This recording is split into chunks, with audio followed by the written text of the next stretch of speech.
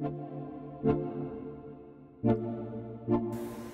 you guys, I'm Jamie from Whatever's Clever Boutique, and I'm so excited because today I'm going to show you guys this gorgeous layered floral leopard tumbler.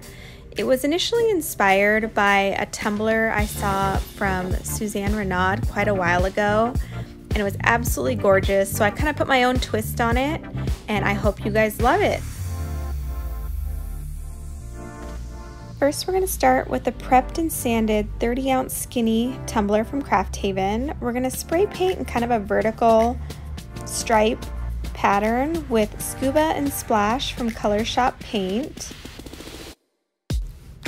We're going to let that dry and then go straight in with a little bit of epoxy.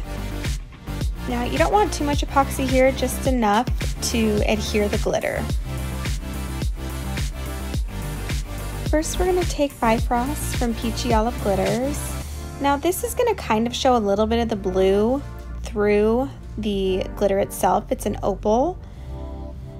Now, I mean, kind of in hindsight, you didn't necessarily need to use two different blues, but they definitely pulled a little bit differently. The darker blue almost pulls like a yellow-green, whereas the light blue pulls more of a lighter blue undertone. And Bifrost doesn't have a fine cut glitter in it, it's just a chunky glitter itself. So we're going to take a piece of parchment paper and wrap our tumbler in it and kind of smooth it all around so those pieces will lay flat for you. This will make things a lot easier when you go to apply your epoxy. Then we're going to go on with Bright from Peachy Olive Glitters. This glitter basically all it's going to do is fill in any of those spots that the Bifrost didn't cover so you don't have any paint showing through.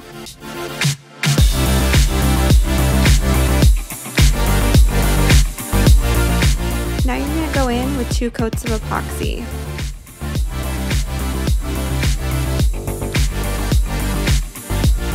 Now we're going to take this transfer sheet from Southern Belle Glitter. I believe it's called the Suzanne Florals, and we are going to use this really pretty floral bundle here on the bottom corner.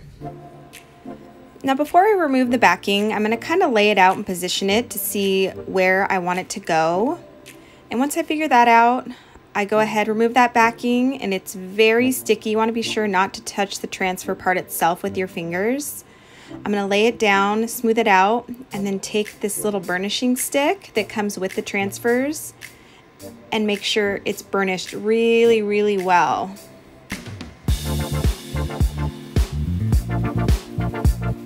I kind of peel up to see if it's fully stuck, and I saw a little bit was still there, so I kept kind of going around and then finally slowly removed it.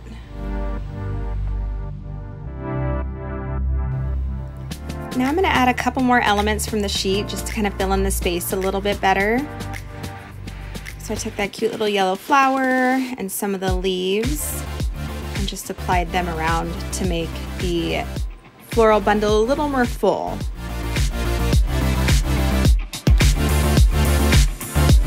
These transfers can scratch pretty easily, so instead of going in with my nail for some of these, I used my little precision tip tweezers to pull up that backing sheet so I didn't actually scratch the transfer that was already down on the cup with my nails.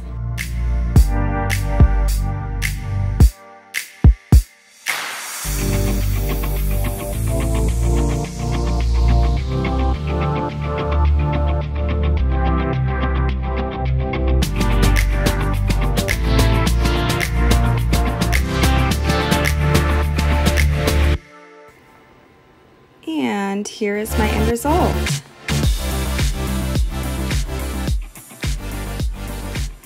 I got this amazing layered leopard print file from Bear Trend Designs on Etsy. And I cut the center part of the leopard spots with this really pretty rainbow kind of glittery looking vinyl. And then I cut the outer part of the leopard print in just a plain black. I have the rainbow part of the leopard print on my cutting mat so it doesn't move when I go to layer these two. And I'm going to take my transfer tape and put it over the top of the black portion of the leopard print.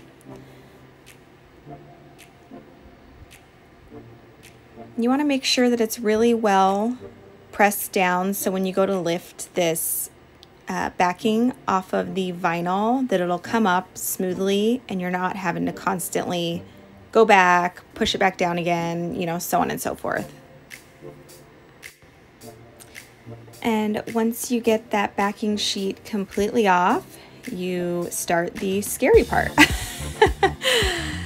So this took a little bit of time. I cut out quite a bit, but I just kept kind of positioning it until I got it to where I wanted it, and then laid it down in one fell swoop as to avoid any bubbles, shifting, any of that kind of stuff.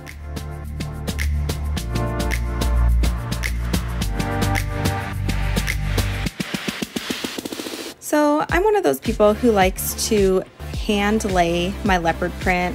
I always have. I'm not sure why. It'd probably be easier if I wrapped my tumblers, but I just can't. So I cut this into strips here so that it's easier for me to manage. And I peel off the backing and just start laying the leopard print how I think that I like it.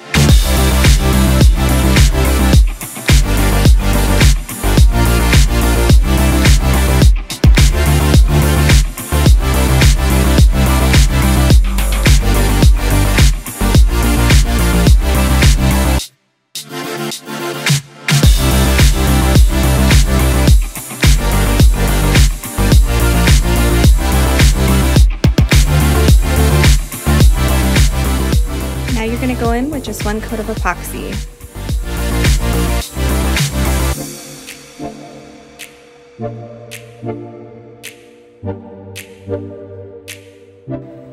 Once your epoxy is cured, we're going to go in and start our rim cleaning. So I'm going to take my X-Acto knife and kind of rub it against that top rim there to get off any excess epoxy, glitter. Then I'm going to take my 60 grit sanding block and angle it downward and start sanding that top rim to expose a little bit of stainless steel for our final coats of epoxy to adhere to.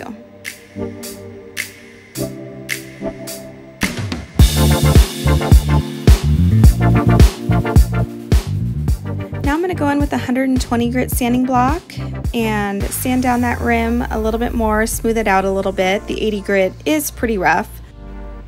And then I'm going to do a light sand over the entire tumbler.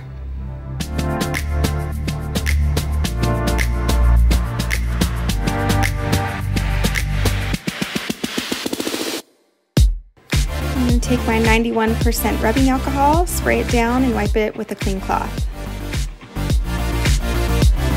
Now I'm going to take my 0.7mm Posca paint pen and start to outline those leaves and flowers. This is totally personal preference here. I love outlining my flowers. You totally don't have to do this step if you don't want, and you love the way it looks the way it is.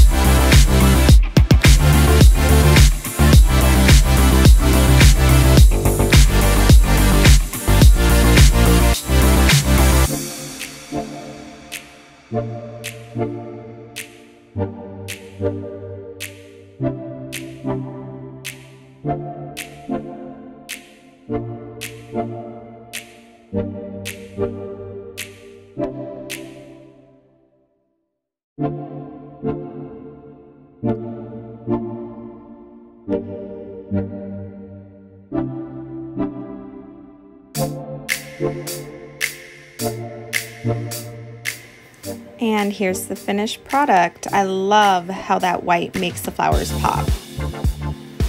Now I got these floral files from Etsy and I cut them on that same rainbow glittery vinyl that I used for the leopard spots. Now I'm going to take my X-Acto knife and kind of cut them apart and lay the floral elements over top of our bundle that's already on the tumbler to create that layered floral effect. Again, this is totally personal preference. If you don't want to layer your florals and you like what you had there before, you can totally keep it that way and it will be absolutely gorgeous.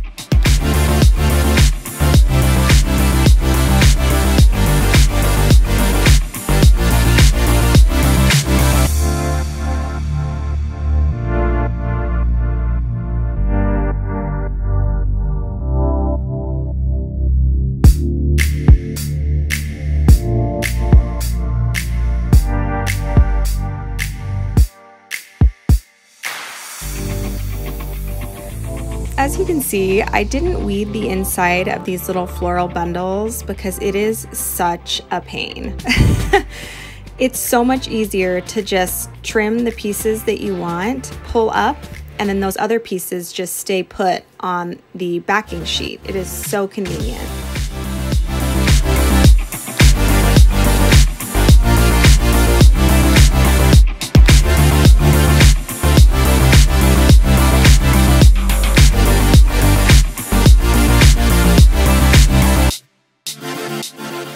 And now we're going to apply our final 2 coats of epoxy.